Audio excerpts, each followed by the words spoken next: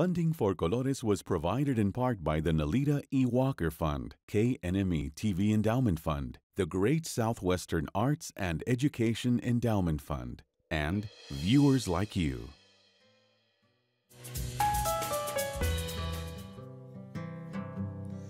My heart belongs to nature. This time on Colores, a photographic tribute, author John Nichols' beautiful new book from UNM Press, My Heart Belongs to Nature, was created from a lifetime of observing, experiencing, and loving nature. From the moment I was born, I was surrounded by people who loved the natural world and explained it to me. I mean, I was absorbed. That was my first great love. Sheep on a ridge top in single file. It's all ahead on Colores.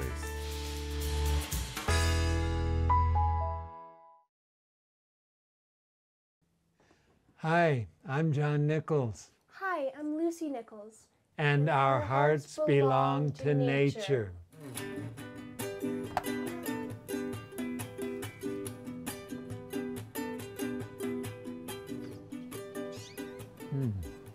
I see 3 lesser goldfinches and 2 pine siskins.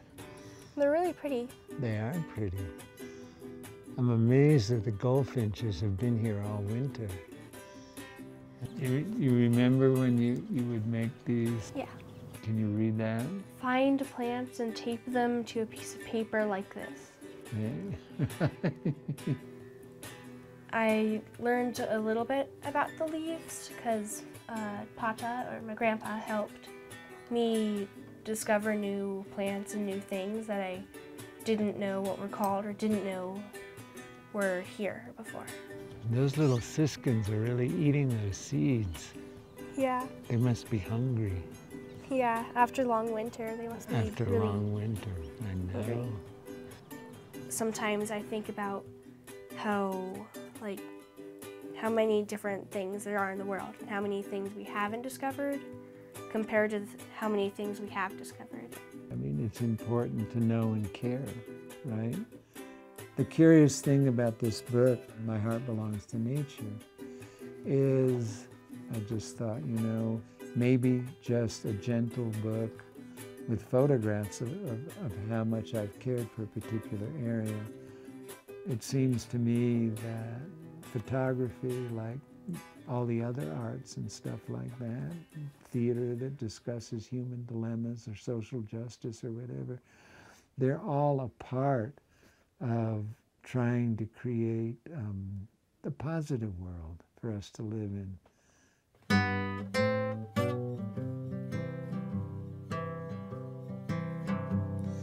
My heart belongs to nature, and I know it always will.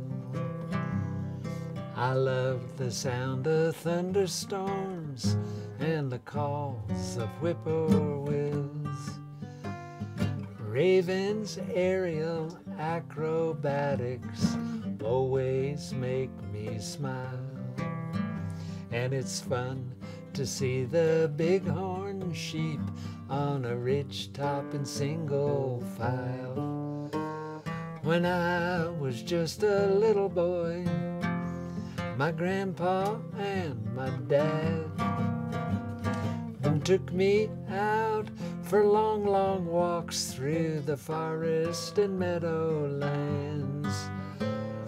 We saw eagles circling up high and herons in the lake. And sometimes we'd see marsh wrens chattering way down in the breaks. My grandpa was a really fine ichthyologist. For 40 years at our best museum, he was king of their fish. When he was young, my daddy wished to be a field zoologist. I used to follow after him through meadows in the mist. From the moment I was born, I was surrounded by people who loved the natural world and explained it to me. I mean, I was absorbed. That was my first great love. My grandfather worked at the American Museum of Natural History. I would ride with him on the Long Island Railroad train into the museum, right? I'd visit his office. His office was just bottles of pickled fishes and pickled frogs and snakes and whatever. He was an ichthyologist, herpetologist. And my grandfather and my father kept records of almost everything in the natural world. My dad and my grandfather kept a daily record of all the birds they saw, which is pretty incredible when you think of how many years they did it. My dad sent my grandfather letters all his life, from the age of 6 or 7 until my grandfather died in 1958. My father would draw the birds and say, you know, what's this? Or is this a particular type of semi-palmated plover that I haven't seen before, you know? And Grandpa would answer him. I mean, their relationship was predicated on going back and forth and constantly interconnecting about the natural world, and particularly ornithology, particularly the birds. A naturalist is a person who has a macroscopic overview of how the entire planet works. A naturalist is somebody like John Muir, who understands that, quote, when we try to pick out anything by itself, we find it hitched to everything else in the universe. This is the camera I really love, the Nikon FE, but it's heavy. Before that, I had a Nicormat. It was even heavier. But then the Olympus is just, you know, this I used for a lot of panoramas, just blip, blip, blip, blip, blip, like that. Between the ages of 56 and 70, I spent sometimes 2 or 3 days a week in the high country mountains, hiking up to 13,000 feet. Every hike I took photographs. I have all the packets from that, and I kept field notes from 5 to 10 pages of typed notes. And every trip that I made, I also tried to put together panoramas.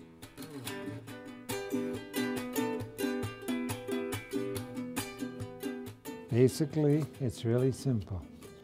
This is a panorama of the little tarn that is featured in My Heart Belongs to Nature in a number of photographs.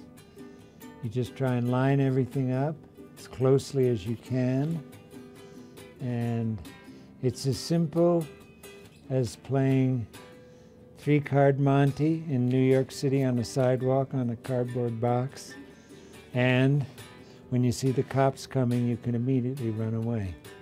Presto. Photo is worth 1,000 words. Better to show you a picture of a fish than try and explain it, you know. My father took photographs of birds because he was very interested in defining their habits, their posturing, you know, that kind of thing, just the whole language of what made them work.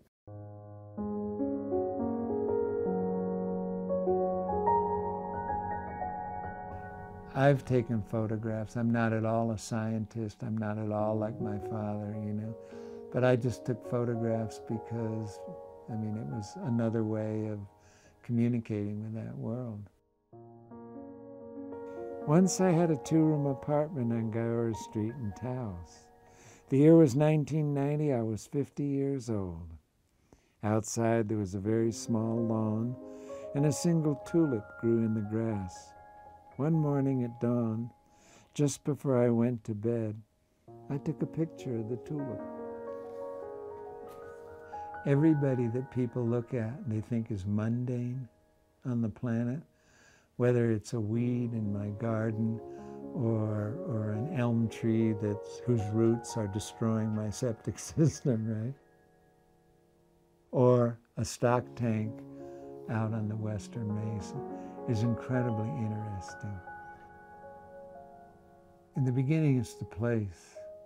The place is flat, it's full of sagebrush, there's hardly any trees, maybe no trees.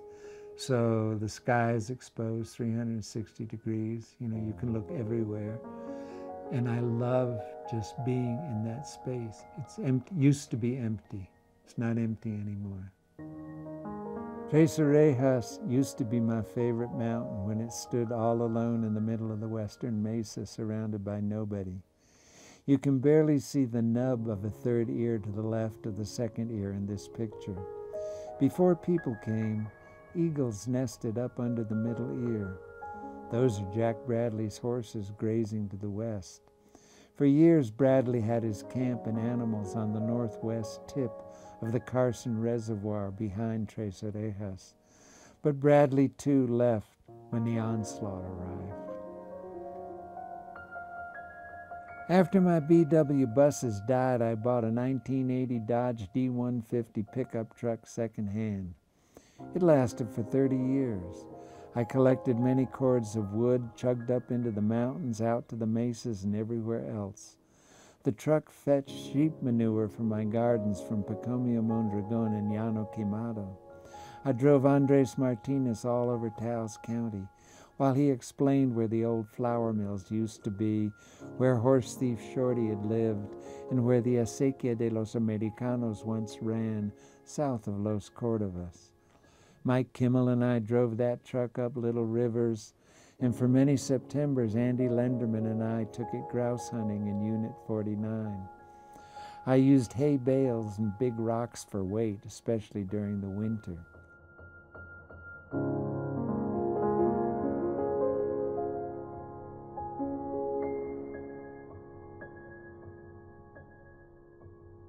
If you live in town, but you love the wild, you need a truck. It's a contradiction, yet I assuaged my conscience by loving the land and animals that those wheels conveyed me to.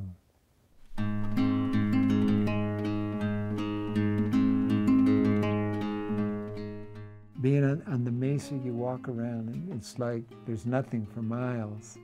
And you're out there just in empty space. And I love that.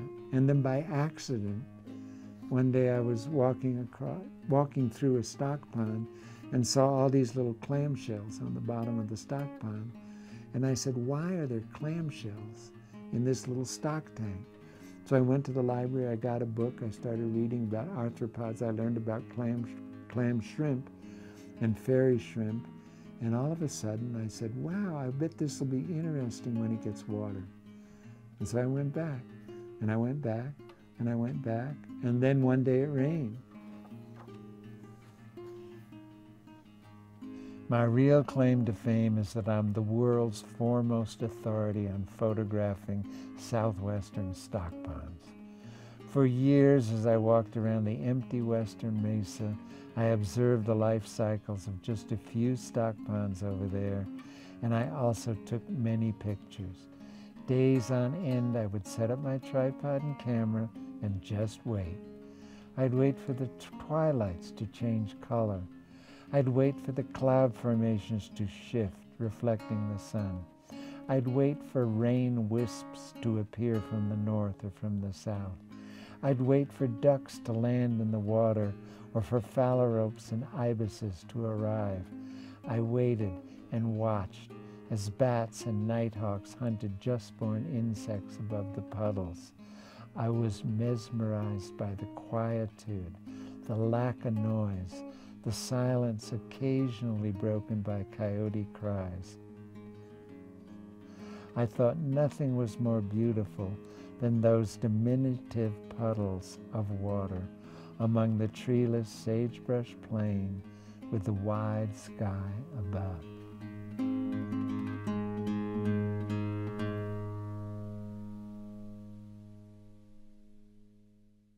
A stock pond, people say, There's nothing interesting about that except a few cows and sheep come and drink there, right?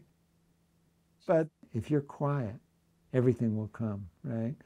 And I would sit right on the edge of a stock pond, and I remember once there was a sanderling walking around in the mud, picking out little microscopic bits, and it came right up to my shoe and picked something out of the treads of my sneaker. You know, you don't move, just don't move. There's spadefoot toads galore in the stock ponds, there's guajolotes, there's mosquitoes. I would sit on the bank, and it looks like rain is falling on the water, but it's mosquitoes being born, and immediately they get eaten by the swallows and the nighthawks that are flying over the pond, eating them. No, it's fascinating. I mean, there's just so much life that nobody pays attention to.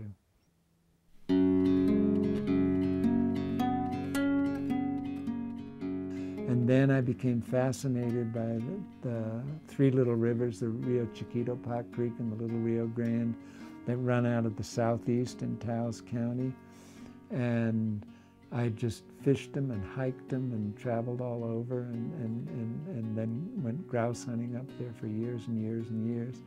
And then I became obsessed with the high mountains from the age of about 58 until 70.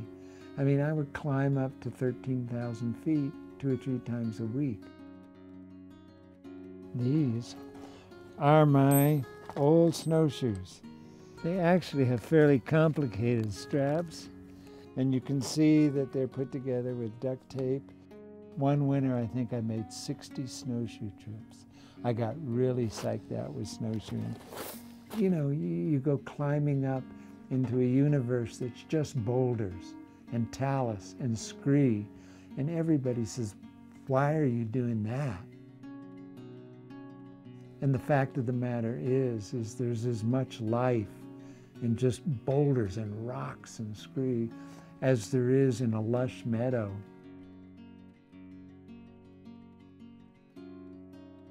You know, there's 1 million naked souls in the city, and every one of them has a story. And there's 1 billion naked souls in the natural world, and every one of them has a story. When I started climbing in the high mountains, I said, oh my God, bighorn sheep, that's pretty exotic and wonderful. And the first thing I did is read like 3 books by Valerius Geist, who is one of the great, you know, bighorn naturalists, one of the early ones. And I just said, okay, I'm going to learn everything I can about this animal. And then I said, I'm going to learn everything I can about the botany of the area that I'm traveling through. And then I'm going to learn everything I can about the migratory birds, when they come, when they go, you know, when are the hermit thrushes here, when do they nest, when do they leave, that kind of stuff.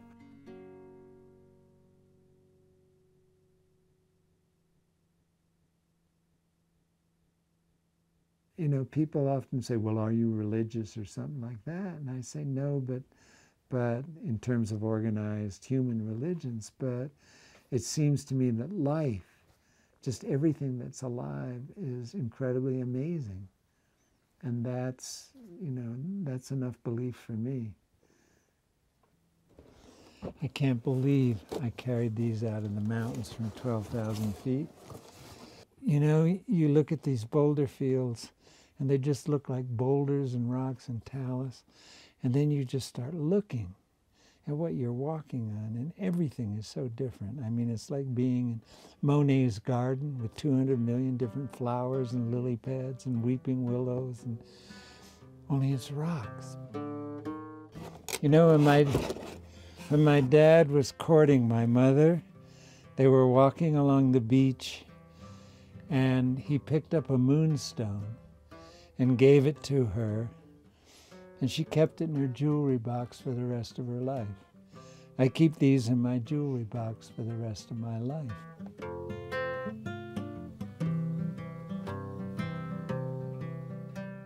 The land is filled with talismans. Some people like to walk up and down Fifth Avenue, walk into Tiffany's and buy jewels, right? But if you look at things, there's nothing that's not really complicated and really interesting and really beautiful. And these things move me deeply. When the winter comes, I love to snowshoe through the tall spruce trees. Animal tracks in the snow really put my heart at ease. Snowshoe hares and pine martens and sometimes ermine too. I trail them across the snow as they search for voles and shrews.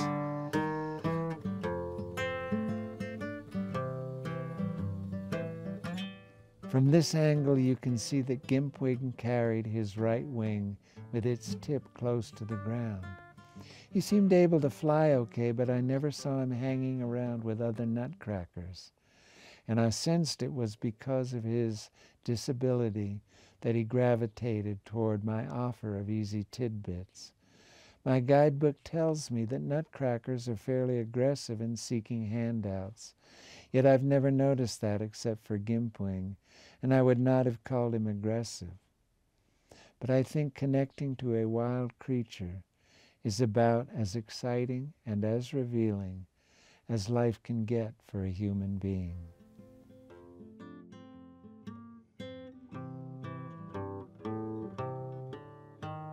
My heart belongs to nature, and I know it always will. I love the sound of thunderstorms and the calls of whippoorwills. Ravens' aerial acrobatics always make me smile, and it's fun to see the bighorn sheep on a ridge in single file. Ravens' aerial acrobatics, they always make me smile, and it's fun to see the bighorn sheep on a ridge top in single file.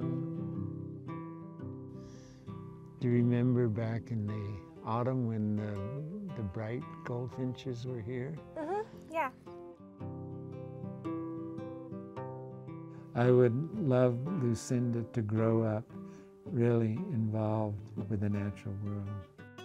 I would love her and everybody else on the planet, frankly, to grow up with a real appreciation for the natural world, a care for the natural world, so that they actually chose a life that didn't destroy the natural world, that they were very self-conscious about, leaving the small footstep, about trying to lead a sustainable life, that kind of thing.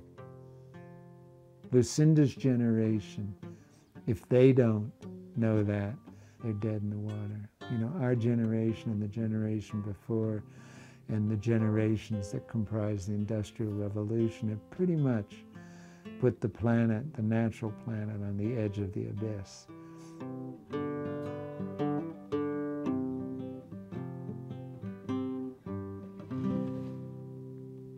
The only way that we find a real love for nature is when we're young, and if our family is into it, and if our family encourages it. If you don't know about or understand climate change and want to be a part of changing your life and the life of the human species so that we go in a different direction, then we're screwed. So I think evermore, a love of the so-called natural world is really important to survival. To catch the sunset clouds over Wheeler Peak from this perspective, you had to be camping at the little tarn a mile west of Wheeler Peak across the Alpine Bowl on August 17th, 2002. Altitude, 12,000 feet. For me, as I write, that was 14 years ago, yet it seems like only yesterday. They say time flies when you're having fun. Yet when I contemplate this picture and all the others in this book, time stands still, memories flood over me, And I thank nature profoundly for its gifts of awareness, connection, and deliverance.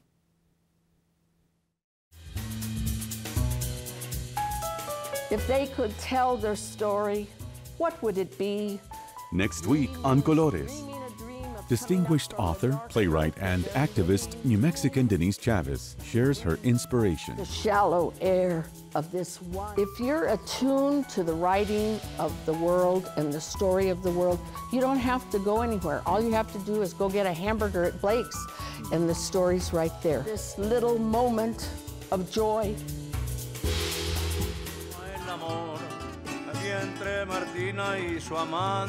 With a passion for culture and tradition, renowned New Mexican musician Roberto Mondragon emphasizes the importance of stories and song. I don't think you would have much of a culture if you didn't have music and if you didn't have songs that are composed of music and poetry coming together to tell a story. Author of Rounders and High-Low Country, Max Evans shares how the West and New Mexico inspired his writing. What you're doing, you're extracting the essence of life into the essence of a story. Until next time, thank you for watching. Funding for Colores was provided in part by the Nelita E. Walker Fund, KNME-TV Endowment Fund, the Great Southwestern Arts and Education Endowment Fund, and viewers like you.